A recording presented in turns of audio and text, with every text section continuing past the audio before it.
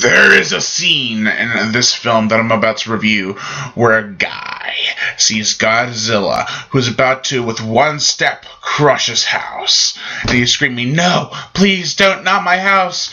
And I'm thinking, the military, the army, anything involving big guns cannot stop Godzilla.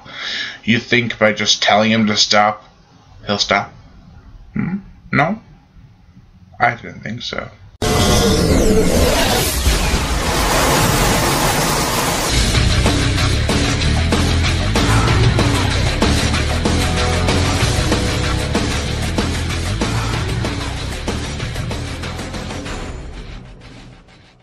Godzilla against Mechagodzilla. Now, I really liked the 70s Mechagodzilla. I enjoyed the 90s Mechagodzilla. But this one, this Mechagodzilla right here, is epic. Now, this Godzilla film is not the best. Neither is it the greatest, nor the most decent. It is still really enjoyable.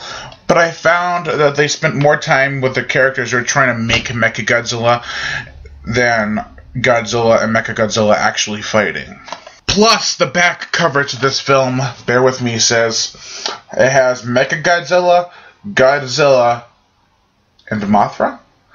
Yeah, there's no cameo, there's just a flashback to Mothra, but if that's the reason why he's on the back cover, then why don't they have also Bigfoot Gyrus or whatever that one was? That was not in the Godzilla series, I don't think, but from another series, and why isn't he on the back cover? Why? And you'll never guess what this film is. Give up? Okay. It's another sequel to the original.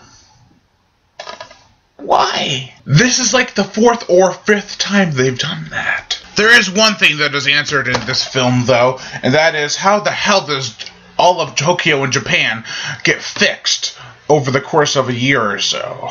And it's simple. They say that after every monster attack that has happened in the certain area that the film takes place in, the townsfolk, the city livers, they all help to rebuild the city.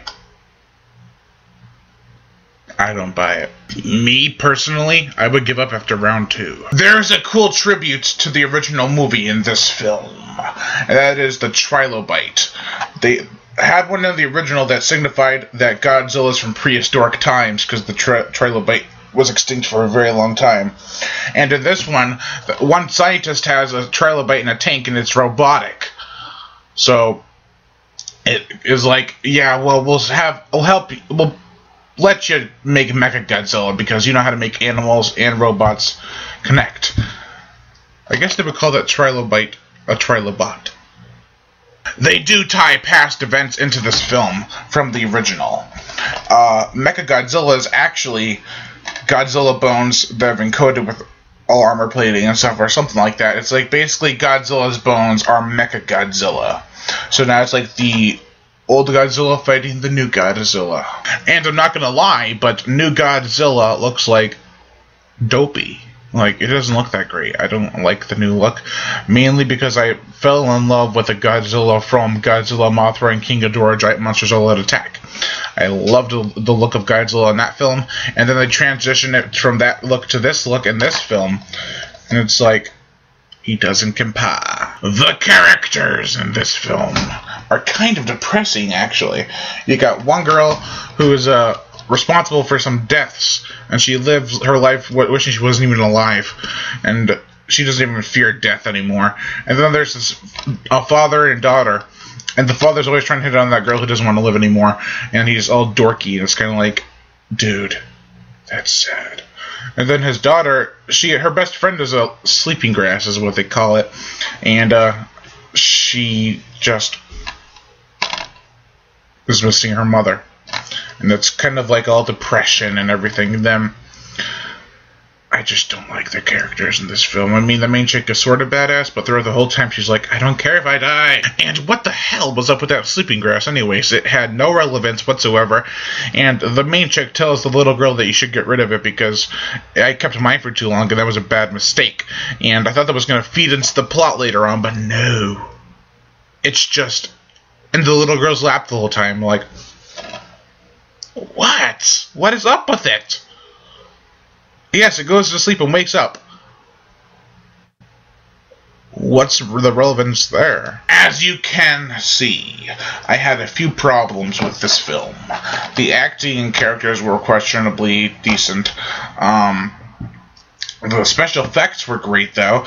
The action was great when it happened. Most of the time, the characters are just trying to find out how to build Mechagodzilla, which can be kind of a disappointment.